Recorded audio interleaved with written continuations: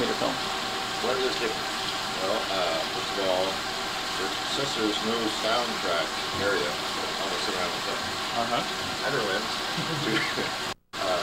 you have to make sure you keep the orientation of the film correct on the reel, so that when you load it onto whatever projector it's going onto, is always facing the film in the proper position for you, without having to, like in the satellite news, turn the reel over to cover up your mistake.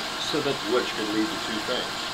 It could lead to the reel possibly, that the reel happens to be one of those family, exaggerated compared to some of the other reels. It might rub on the projector mechanism. oh yeah. So you might think, well, I can get around this by just turning the reel around. But what if that reel is bent?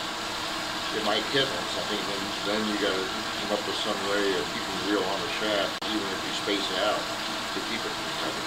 And those are some of the adjustments you've had to make. Yes. But getting back to the rewinding, one of the first things is the heads and tails have to be clearly marked, which is inboard and outboard, because there's no soundtrack, so you can tell in the middle of a reel if it's inboard or outboard. And that's marked by having placed a magic marker line along the edge that's supposed to be indicating, in effect, the soundtrack, if there was a soundtrack, or the edge that you kept closest to you in the projector.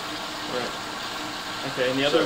And as a matter of fact, also at this rewind machine or playback machine for Baker, that reel on there, the film has to come off the top, and that line should be, in doing that, close to you.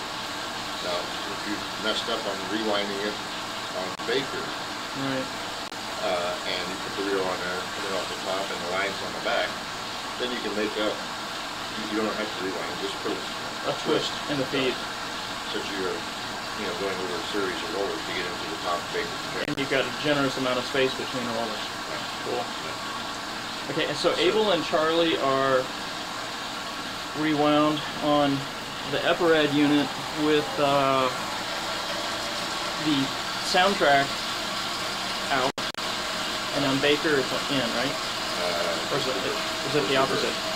Just the reverse. If you put the reels, if you're winding on the EPIRAD double button, so the film for either Abel or Charlie, purposely put the reel on, it's going to be the take-up reel that you're winding the film onto. Hollywood.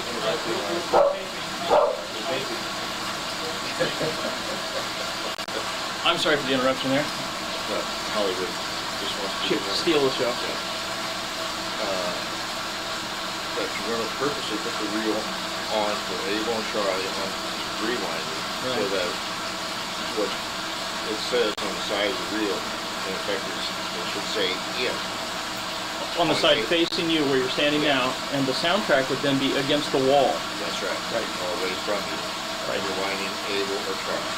Okay. Now, if you're going to wind Baker, then you want to put the reel on so it really does say out. Out. All the reels I've marked, out or in. One side or the other, you're going to see that marking, so you know which way to put that reel on when you actually go place that reel on the projector for playback. And have you marked some reels Abel, Baker, or Charlie simply because they play better on Abel, Baker, or Charlie? I was doing that for a while. Because until we get the new reels. Until we got the extra reels. The new used reels. Yes. Cool. Okay. So we now know how the film goes on the reel. What are you doing when you're holding the film? Tell me, only zoom in on that. Tell me, what are you looking for? Why are you touching the edges of the film and not the flat surface of the film? So it's not become in contact with the picture portion of the film. Just squeeze the film gently. And I've noticed just recently how gently it's gentle.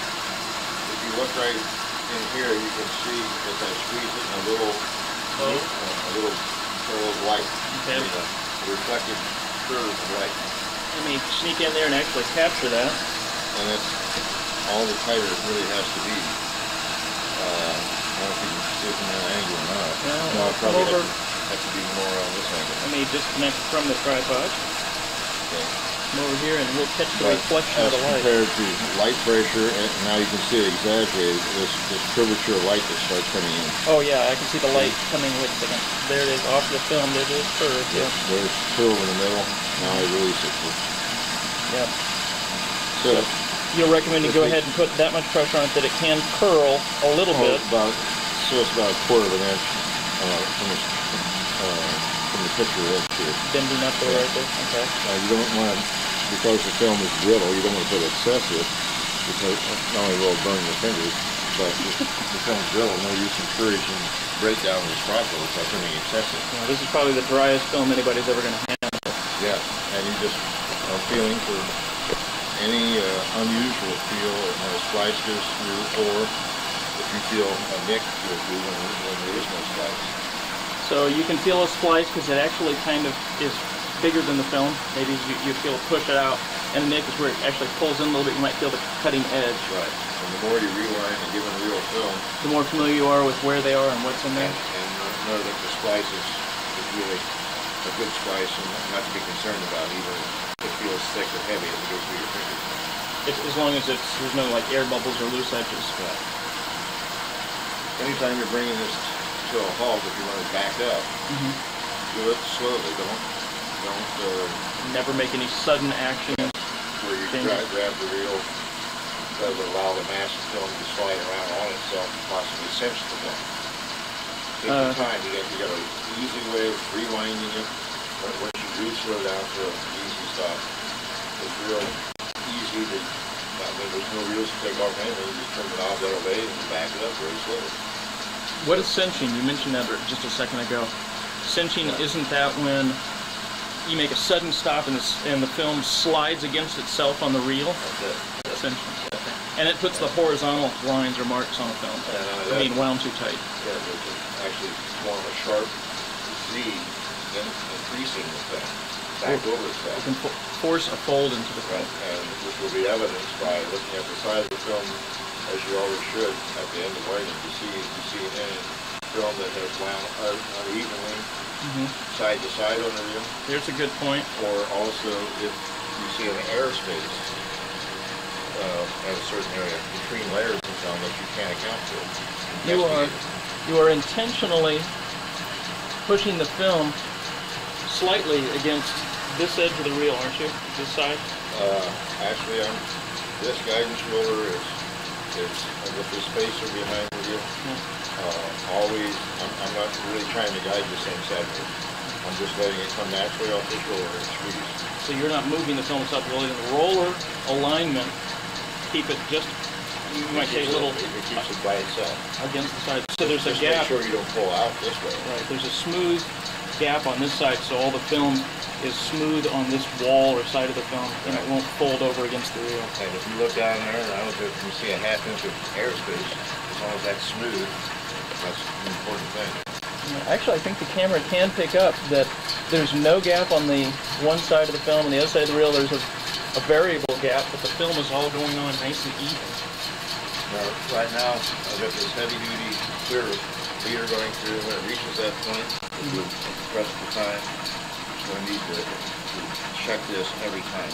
Because the leader is heavy duty, it's so extra thickness. Right. And that allows you, if you want to go get another reel while it's finishing up, to save time. Neat. We are at go. So, what I'm going to be looking for is for a white mark on the pulley? To be as viewed by me on this side of the machine as being at 12 o'clock on this particular machine. Okay, and this is on Charlie. On Charlie. I'm looking for a white mark that's on the pulley for the Salsa motor to be at 12 o'clock. When I reach the happy combination of the intermittent just completing a pull down and the white mark is at 12 o'clock. Then I would check here on the shutter shaft to make sure that the white mark is going to line up with the white mark here. If you don't have that combination at 12 o'clock high and the white marks lined up, you don't have it right. Okay. And it's right at the end of a pull down with one hand on the intermittent, feeling that cycle. Right. So I just had a pull down and I see that I'm getting closer now There's a pull down. Still 12 o'clock though. Getting closer. I'm getting there. Here comes the pull down. The mark's coming up almost to 12 o'clock, and there it pulled down, and then I'm at 12. Can you see that right here? Mm-hmm. Now let me back it up, and I'll show you that would be too early if I try to use the next pull down. The next one where it'll be out of alignment, Yeah. and by how much? Well, that's what I wanted to show you.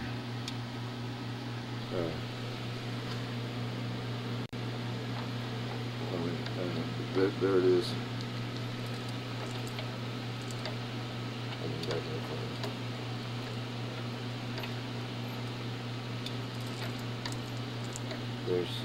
There's I keep going right to the right setting. I just do it automatically.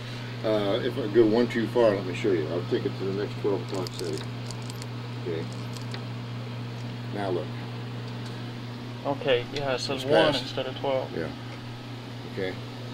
Okay. This actually is, I tried to rotate this so I could put this mark 12 o'clock, but it was tight on the shaft and I didn't want to force anything. Right. You know, I loosened the set screw, but it needs to be loosened up.